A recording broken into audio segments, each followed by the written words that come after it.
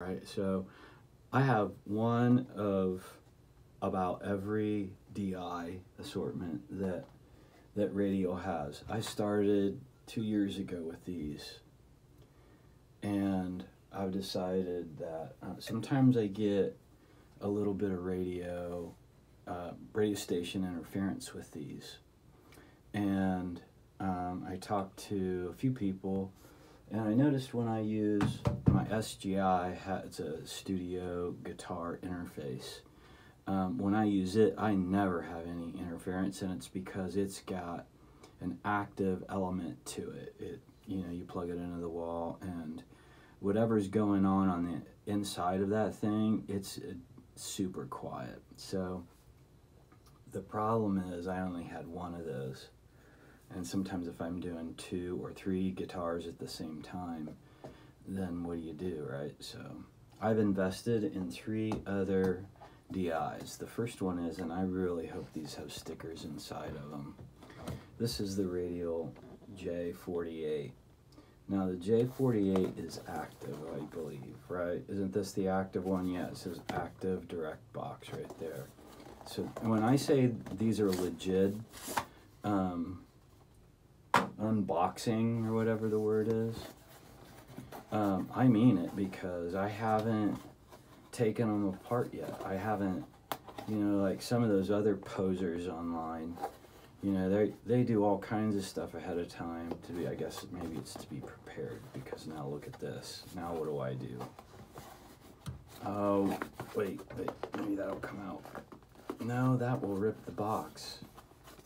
I don't know how here, what's this? Let's see what we got here. Okay, here we go. All right. Okay, now here's the moment of truth. See, this is a J48 right there.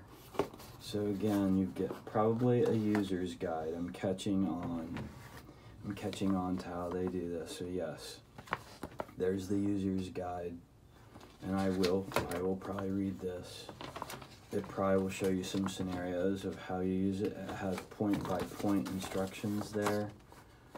That's super good. That show you when you should use it, who to call when you set your building on fire. It's got everything you would ever want to know. Oh, instruments too. It shows you how to hook to a keyboard. So there. So it's got the user manual, and really we know why we've all gathered here today, ladies and gentlemen. More stickers. See, the other day when I opened that Earthquaker thing, it only gave me 1 sticker, and this Radial stuff comes with 2, so you can put 1 on your door and then 1 on your gearbox. See, so that's very cool. So, and then, ladies and gentlemen, the reason we've all gathered here today, the J48, and just like every other Radial thing I've ever purchased. And I'm not going to talk like I know a bunch about this, but I do have some experience with these. They talk about the build quality and all that, the weight of it, it's incredible.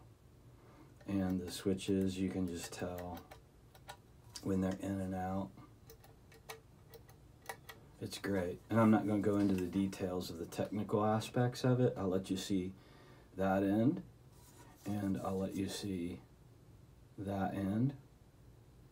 And you know why you're interested. So I'm not going to go into it. So that's that. We've got the J48 cared for. Now let's go to the JDI. And this is a passive box. So let's see if I can remember from the last one how I'm supposed to get in here without tearing things. Okay, here we go. So this is passive. And honestly, the reason how I understand it, again, the manual, who to call when your house is on fire. This is the same book, pretty much, it looks like. When they talk about active and passive, when do you need what? The advice I've been given by really smart people is that if you're working with a bass player who has an active bass, then you put a passive DI on them. and just the opposite, if they have a passive base, then you put an active DI on them. Oh, they're making me so happy. I'm up to 4 stickers now.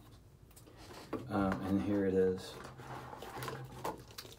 Here it is, the JDI. Now this is the only one. Sometimes you think just because there's a J, there's a Jenson Transformer inside, and that is not the case. I've learned that that is not the case from that dude that works at Jenson.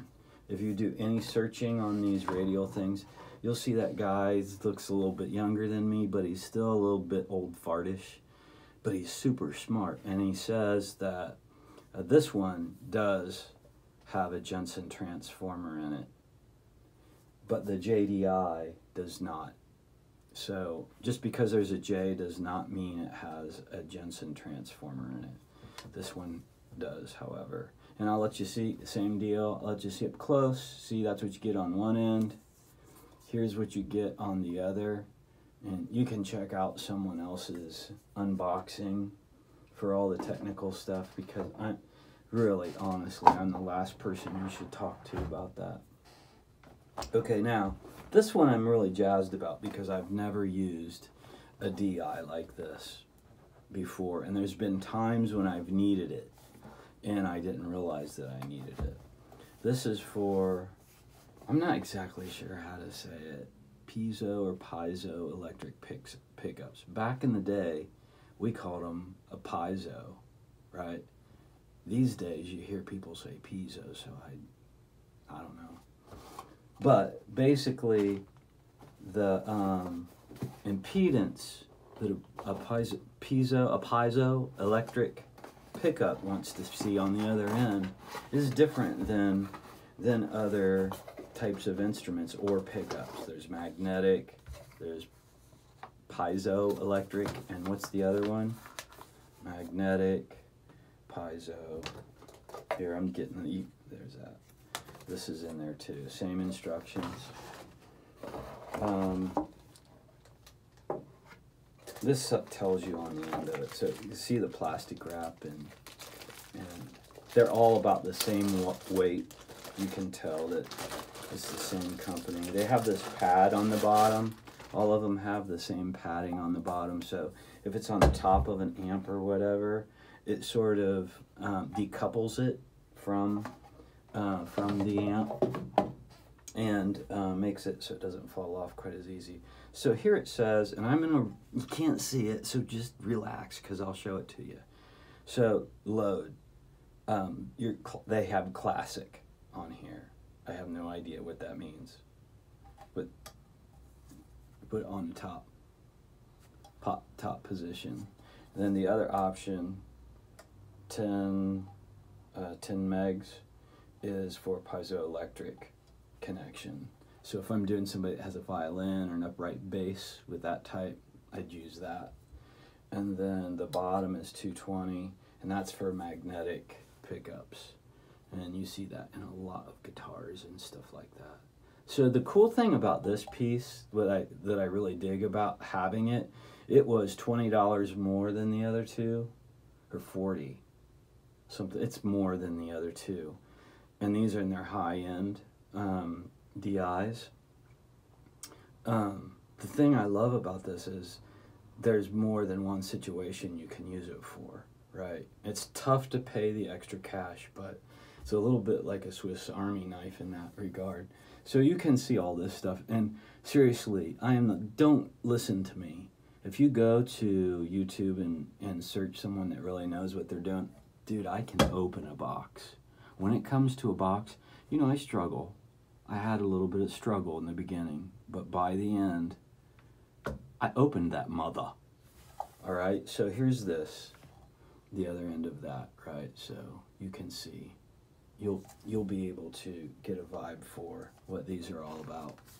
All right, thank you for watching, and I hope those critics of mine that have been concerned about my ability to open boxes and show you things, that they've been satisfied that I've done a better job of showing you what's actually on the thing that I'm opening. So there you go. This was 10 minutes long. Nobody in the world's going to watch this.